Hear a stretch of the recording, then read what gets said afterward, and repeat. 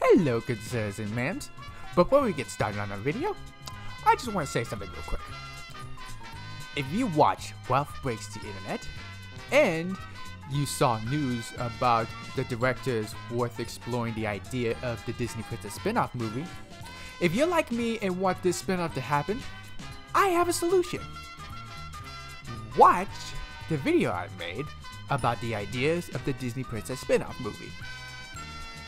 If you watch the video and you like the ideas and suggestions that I have, give positive comments on the video, and then tell your friends and Disney fans about it, so that way they can tell their friends and Disney fans about it. Spread it like wildfire, gain 1 million views or whatnot, to the point where Disney will catch its attention, and they'll be like, oh crap, they like the ideas and want the spin-off to happen? Well, we better make this spin-off happen. Give the video the attention and love that it deserves so we can make the spin-off happen. Now on to the video!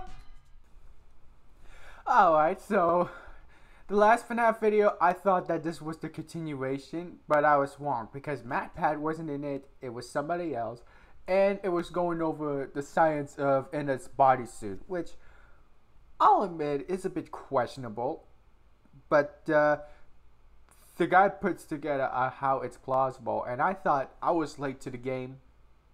I thought I was late to the game, but I really wasn't. Back then, anyway. This is the continuation of the VR Help the Wanted theory. Let's do this.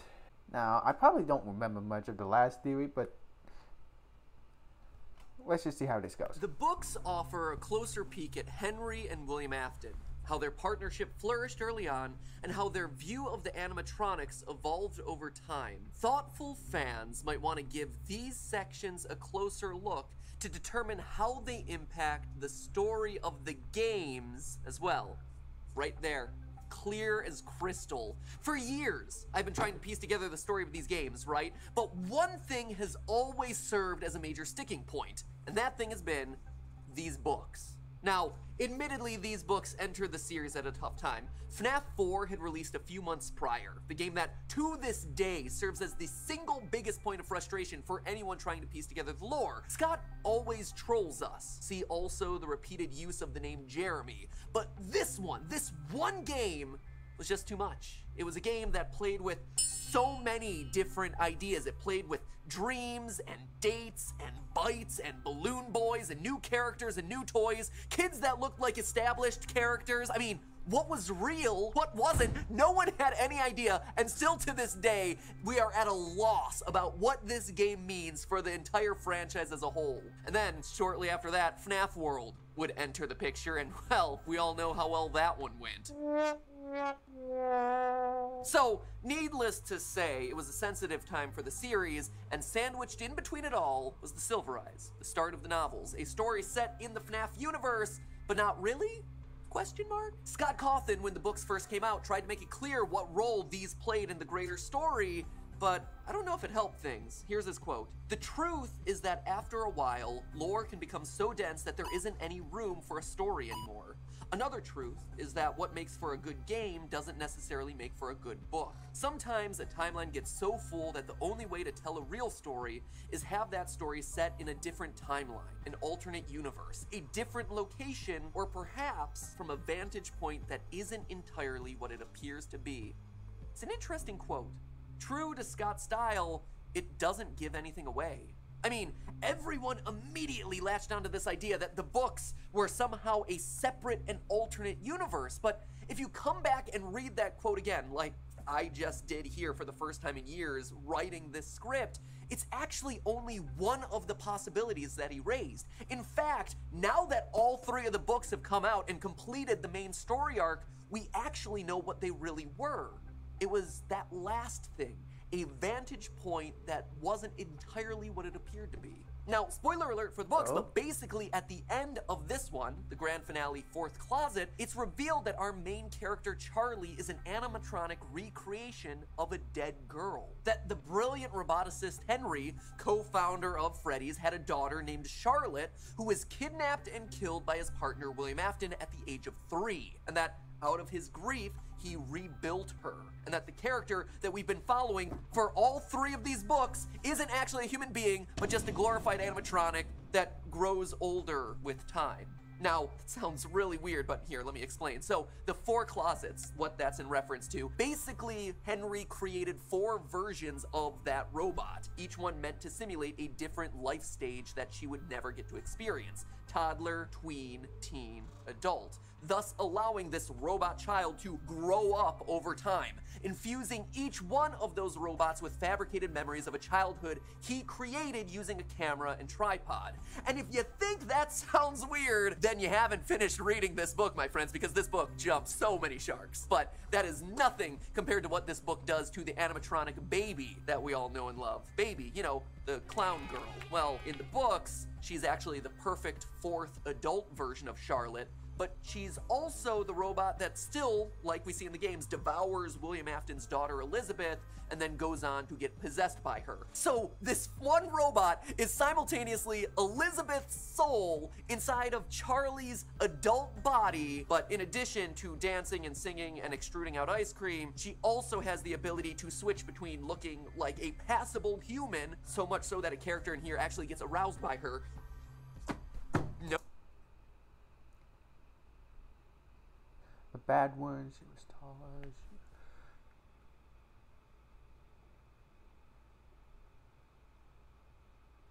Okay. No joke, and also expanding somehow into a giant clown-shaped robot, the one that we all know and love. She does this by using a combination of needles with little balls on the end, as well as sound illusion discs. I mean, how ridiculous is this, right? It's a good thing nothing that stupid appears in the games.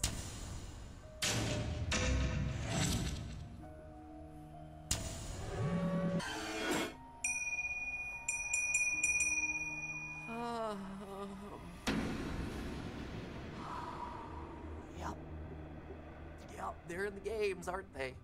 They are, actually. If you look at Baby's design as it's presented in the games, you see exactly what this book is talking about. The needles with the little balls on the end, and yeah, even the weirdo sound illusion discs. You might see where I'm going with this, right? Well, many hardcore fans want to dismiss the books and treat them as a separate entity, wall them off entirely from what's going on in the games. You just can't. This book right here, Silver Eyes, is what allowed me to know that Purple Guy's name was going to be revealed as William Afton before Sister Location actually revealed that to be the case. Those aren't the design choices we were curious about, Mr. Afton. Ah! Yeah!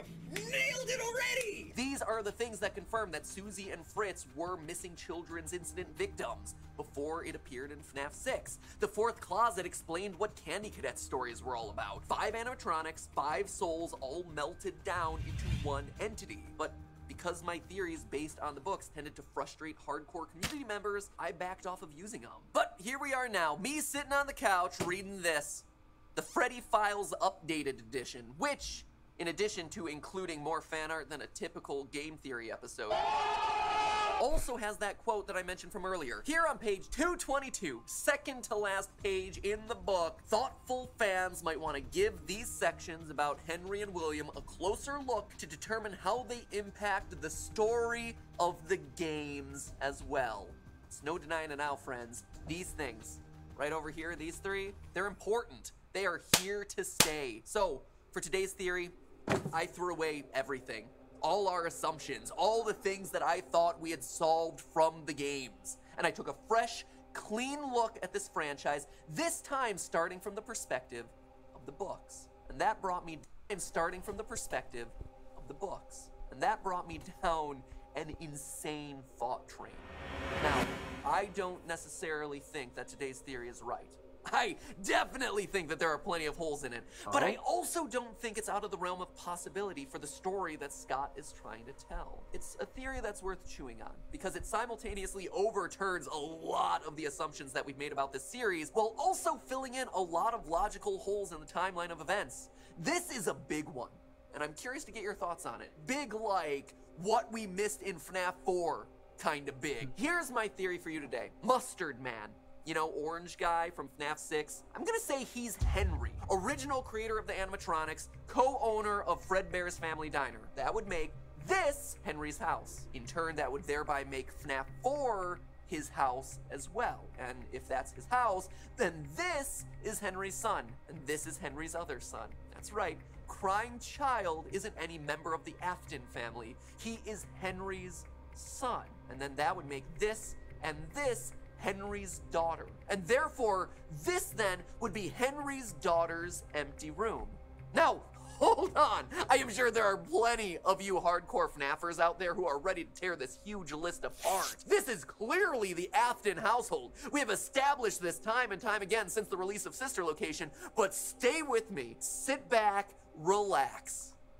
Who am I kidding? Pull out your pen and paper, start taking notes for your angry rage comment down below. This is a FNAF theory unlike anything we've ever talked about, so let's just jump into it. So I already told you the big reveal at the end of the fourth closet, that our protagonist Charlie is a robot built in the image of Henry's dead daughter. But there is one last twist here. On the very last page of the book, we go to visit Charlie's grave, the real Charlie, the child who was kidnapped and killed at an early age. It's a grave that ends up high on a hill under a lone tree, similar to a very familiar scene that we see in the games at the end of FNAF 6, the gravestone ending. And on it, we're told the following words were etched into the stone: beloved daughter, Charlotte Emily, 1980 to 1983. First off, her last name is Emily? I mean, there's no other name written here, so that isn't her middle name. So Henry's last name is Emily? We're talking about the Emily family household?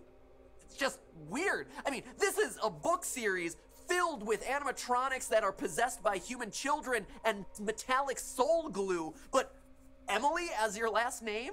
That has to be the single largest stretch of imagination out there. And no offense to anyone with Emily as their actual last name. I know it's a real thing. I'm just over-exaggerating my rage for comedic effect. But the important thing here is the date, right? Born in 1980, died in 1983. Okay. 83. Should sound familiar, right? Well, why does it matter? FNAF 4.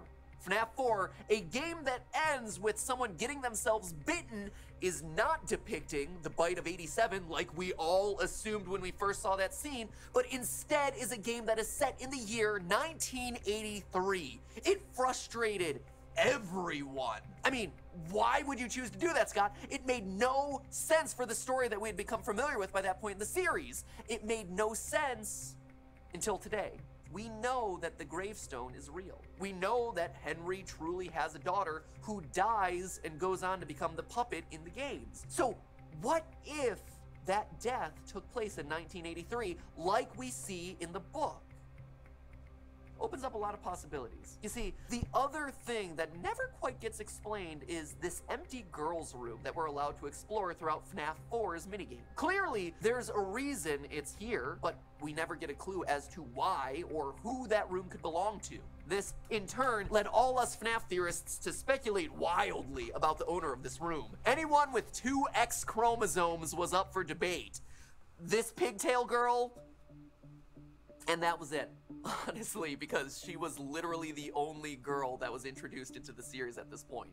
Later, when Sister Location came out, we got ourselves a second girl, and everyone celebrated. It was Afton's daughter, Elizabeth, so that room had to be hers, right? I mean, the game was even alluding to it being hers because it was the Sister Location. But let's stop for a minute and question all of those assumptions, because that's what they are, really. There's not a whole lot of proof here. What if that girl's room in FNAF 4 belonged to Charlie? Charlotte, Henry's daughter, who dies in 1983. I mean, the room is empty, after all.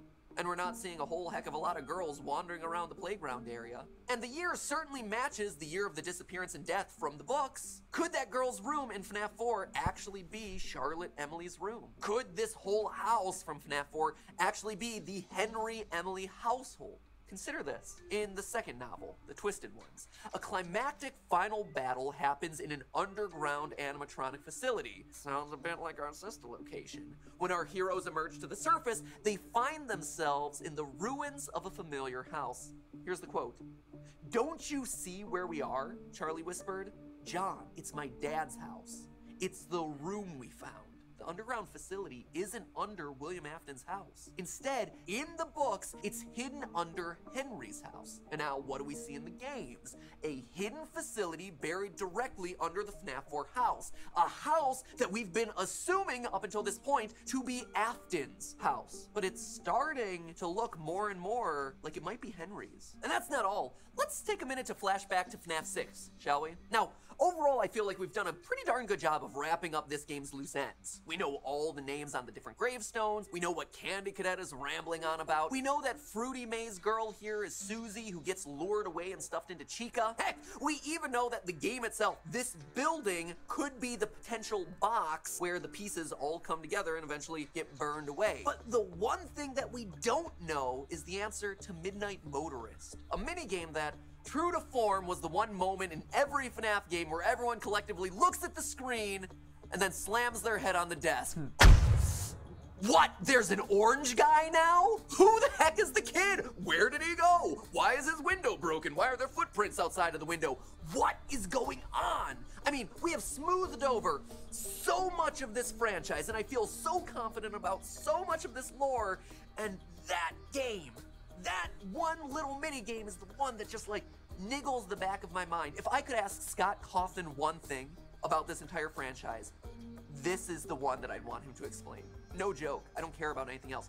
This is the one that I feel so befuddled on, why I'm so determined to solve it, and why I'm doing today's theory. Because in the past, I've felt fairly confident saying that the mustard man here is William Afton, because he drives a purple car and he's driving away from the scene where the puppet girl died. But now, I'm not so sure. It always bothered me, and literally everyone else, that a guy who has been associated with one color, the color purple, for the entirety of this franchise is suddenly orange.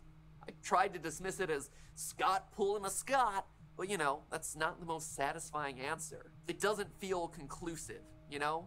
And more importantly, those footprints outside of the window. I mean, why are they there?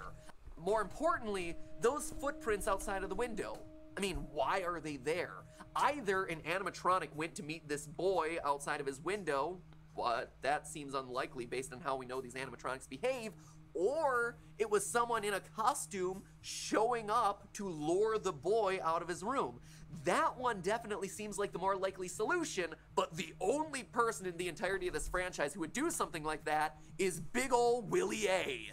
And why would he do something like that to his own kid in his own house and then get mad about it? Things just don't add up cleanly.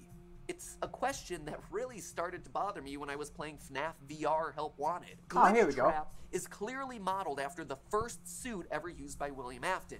You can tell based on his stitching. This is a hand-sewn bodysuit rather than any sort of animatronic suit that we would see later in the series. This also coincides with the timing of the Midnight Motorist cutscene, which shows the birth of the puppet, one of the first major deaths of the entire FNAF story. Glitchtrap's suit also very distinctly has 3 toes, just like the footprints outside of the boy's window. Now, as we know, Scott Cawthon likes to clarify things in his next game.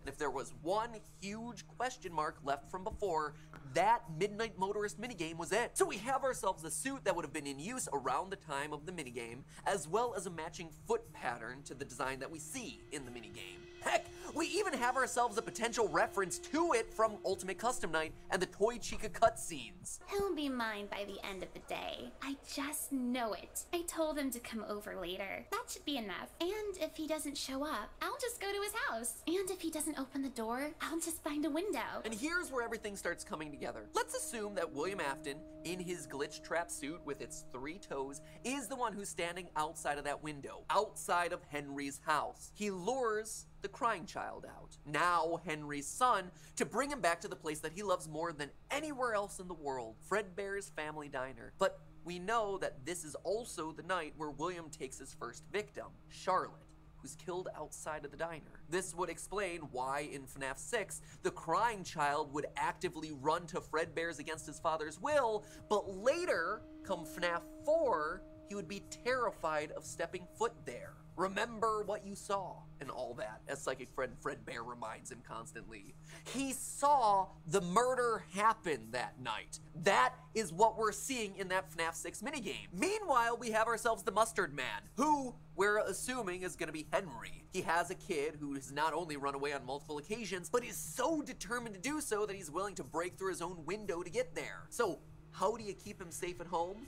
Well, you lock him in his room, just like we see happen in FNAF 4. But maybe locking him in his room isn't enough.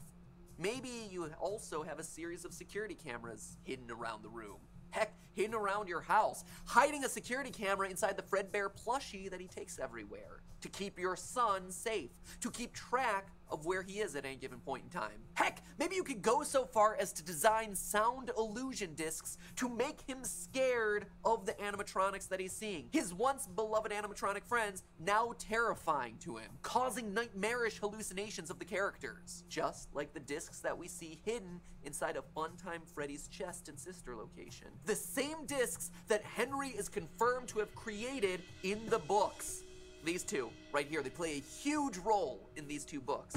Though most of them in the books bear Afton's name, they were originally created by Henry in an attempt to warp the world around him, to hide from the grief that he felt after the loss of his child.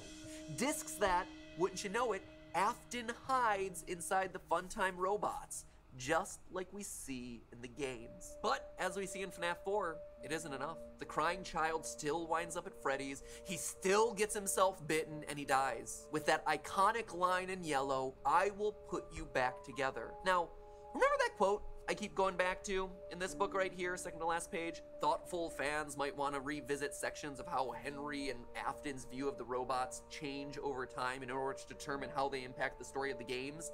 Well, Henry in the books uses the robots to bring his daughter back to life. He rebuilds her. He puts her quite literally back together. He used the robots to try and heal his grief. I mean, if anyone in this series is gonna say a line like, "I will put you back together," it's Henry. Heck, maybe Mustard Man is the color that he is in order to better match the color of his FNAF 4 text. "I will put you back together" in yellow.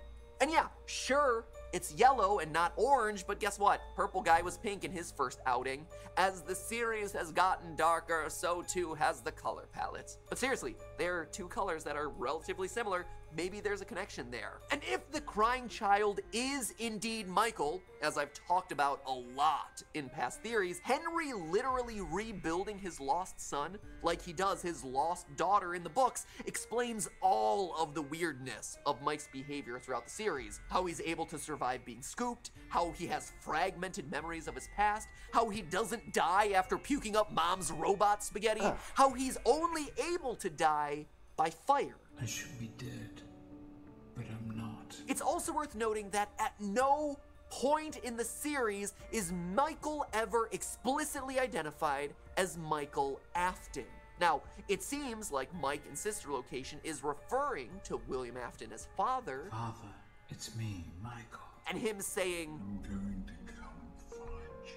As Springtrap appears, definitely makes it seem like he's going out and looking for William, but that may just be another Scott misdirect. It's open to interpretation. I mean, this scene alone still has people convinced that Springtrap is Mike trapped inside of the suit. Mike Trap, even though I feel like it's pretty well established at this point that it's William Afton in there. It's still Will Trap. But there are people who are vehemently determined that Mike Trap is the reality of the canon of this series. Regardless of the whole Michael stuff, William Afton in these books is all about achieving immortality through the robots. He's interested in the science of it all. He wants to study the original FNAF gang and replicate the living metal that resulted from their deaths. That's why we see him tearing apart the robots in FNAF 3's minigames. He wants access to their metal. He wants to harvest it to run experiments. He wants to melt down those living endoskeletons so he can harness the possessed metal to create the Funtime animatronics. I mean,